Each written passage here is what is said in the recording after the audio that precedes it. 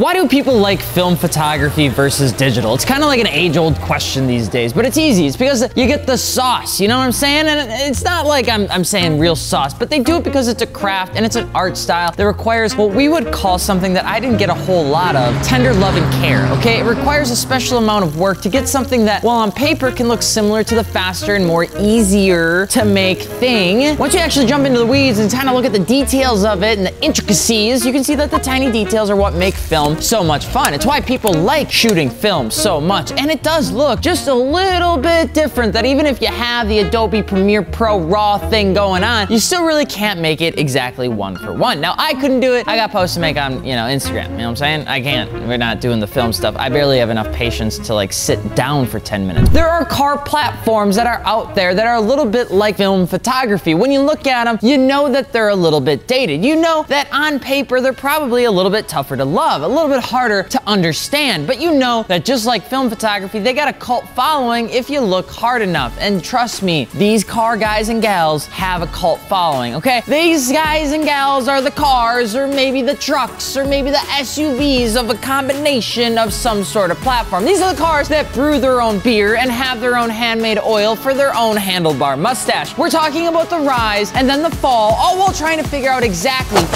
what happened to station wagons.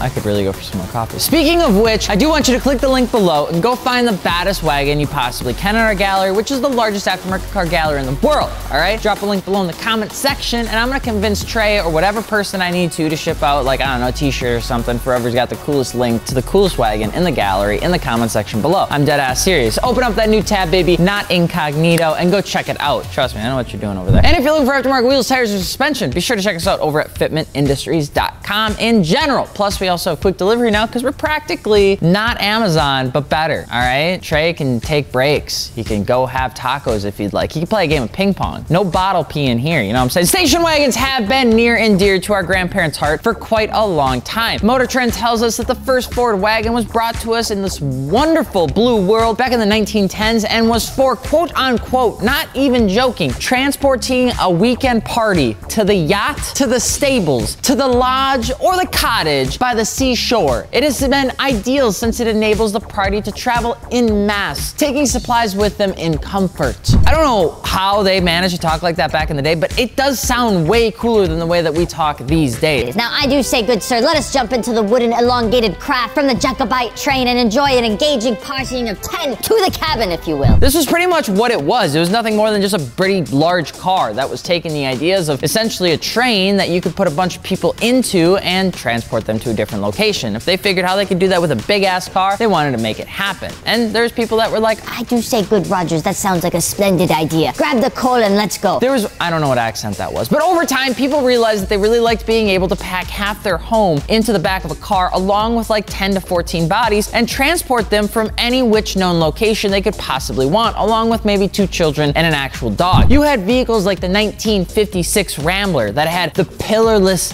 sedan look that was as long as a bus. It looked fantastic. The Rambler is a good looking vehicle, and if you've never seen a Rambler in real life, you need to go find one. Go to Iola, you'll probably see 1 or 2. Okay, look at the size of that thing. The Ford Country Squire, the best headlight design ever made, particularly the 1978 model. You want to talk about Miatas having cool headlights? All right, this one I think takes the cake. It is better in every way, okay? Look at the wood, the green, the Clark Griswold-esque styling throughout. You wonder why these are so ugly? It's because they were so beautiful. I'm just telling you that if you were to slam it on the ground, it'd win almost every single car show out there. And not only that, you'd be able to pack literally your entire apartment with you in case you didn't manage or want to come back. And that was just what was so interesting about the station wagons. Not only were they functional, not only were they sexy, not only were they kind of just expensive, but they were actually really well designed. Back in the day, these station wagons, these car manufacturers were putting an absolute ton of time, research and development, technology, comfort, and all these sort of things into station wagons. Station wagons had found to be loved by a multitude of market demographics and family types. I mean, really, it checked a lot of boxes for a lot of different people. With the cargo volume, you could put like,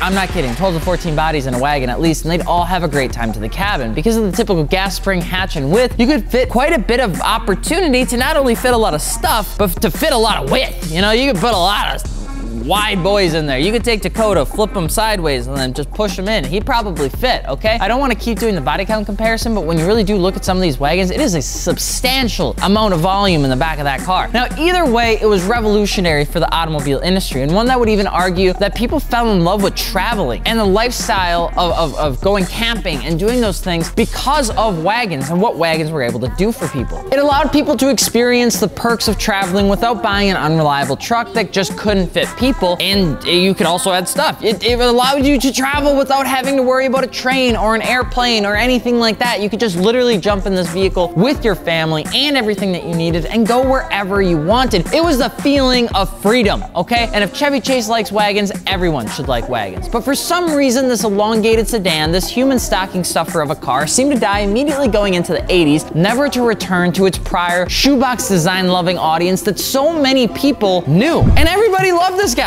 Everybody loved the station wagon. He was the cool kid on the block. He was the fancy party man. And then all of a sudden, turns out he just didn't have any friends and you never heard from him again after high school. So what exactly happened to the station wagon? It's a great question, you. Is it because of gas prices? Hell no. Is it because I owned one? Maybe. I had a B7, A4, big turbo, manual. It was awesome. It was super duper sick. All right, but there's probably a little bit more going on here, so let's actually jump into why these beautiful cars that I think should come back will likely never, ever, ever, ever, ever come back. The first major decline in station wagons came at the introduction of a new type of vehicle, something that made soccer moms cry and dads convince their friends that they actually don't even have a car anymore because they never wanted to get sighted driving one of these bad boys. It was like the old early 2000s joke if you were a male that you didn't own one of these, and it was called the Chrysler minivan. Now, take a station wagon, improve its body count, hauling capabilities, and remove literally every other cool thing about station wagons, and you pretty much get a minivan. I mean, they were functional, and that was about it. If you actually looked at any sort of styling cues, they did not have them because they did not want them. Over time, people began to evolve from buying station wagons to just buying minivans. The functionality of a minivan started to really show itself that instead of carrying a bunch of people and stuff, they'd rather just carry a bunch of people. Now, the K platform in its minivan trim began to outsell the station wagon counterpart, and because of something called the US Cafe. I don't know if it's actually cafe, it's probably CAFE or something because it's an acronym, so you can't use whatever. It's called the corporate average fuel economy. It's what allowed minivans and SUVs to have less stringent laws around miles per gallon versus their station wagon counterparts. So while the station wagon was coming down with more restrictions from essentially the cafe, the trucks, minivans, and SUVs could continue to have gas mileage for a good long while. So while station wagons stayed relatively popular in countries too that also didn't have the same amount of efficiency regulations, it was still enough to push away consumers in the United States. That's why you really start to see European cars like Audis, BMWs, and Mercedes, particularly older station wagons, continue to be made into the 80s, 90s, and 2000s, whereas a lot of the domestic stuff is practically just dead. And in the United States, all we really have are SUVs. Station wagons like the Chevrolet Caprice is dead. The Buick Roadmaster is MIA, okay? The Ford Taurus wagon is ugly. Also axed. That one's probably deserved. The Focus station wagon,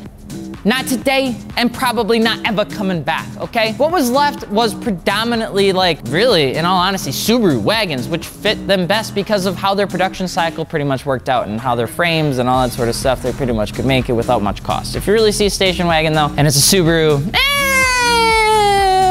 I push that more towards the SUV. Either way, really the only large station wagons left were the niche ones. European luxury car manufacturers continued to make them and produce them in their US export business, even though it was still a very small amount. So much so that even some of the European companies couldn't even export these cars because nobody in the US was really buying them. Mostly for the crazy mom and dad that had a Chevy Chase like person as their idol, but these wagons were typically coming in like the highest trim options you possibly could, really only targeting a very small select group of people. You had things like the Mercedes-Benz E63 AMG and so much more that were like that. Even Cadillac had a CTSV wagon, which was super, super fun, and then they ended up killing it anyway. Even with these lower cost wagons, they really didn't do much, and no matter who went at it, the market reached the same conclusion. Nobody was buying the wagons. The CTSV wagon was super cool, but only for people like you and people like me. So what happened to station wagons? I mean, that's a really good question, but they kind of just in all hindsight, got red weddinged like the Starks by the likes of minivans first and SUVs second. When they tried to make a comeback, it was already pretty much too late because the audience had gotten comfortable with ugly, bubble bean looking, gray ass minivans. Sorry, hold on. I don't have a problem with minivans. I don't know which way I'd put SUVs or minivans. What makes this story so interesting though is that even though the numbers tell auto manufacturers to not make these platforms anymore, people are still doing it. Volvo has their wagon, which I think looks great. My wife doesn't want to buy one. Audi brought back their RS6 Avant. Also badass, slightly scared about the depreciation. Mercedes is off destroying the wagon world with their AMGs. And even, what's their name? BMW is coming out with an M3 wagon. It goes on and so on and so on and so on. And I truly believe that the only reason they're doing it is because of, well, to be honest, probably us, the automotive enthusiast. And I think that's really the only thing they ever plan on doing with that thing. But what do you think? Should wagons deserve to die? Or do you think they'll finally make a comeback when people get sick of SUVs all looking the same? Let us know below, and if you're looking for aftermarket wheels, tires, or suspension, be sure to hit us up over at fitmentindustries.com. I'm Alex from Fitment Industries, and we will see you later. Peace.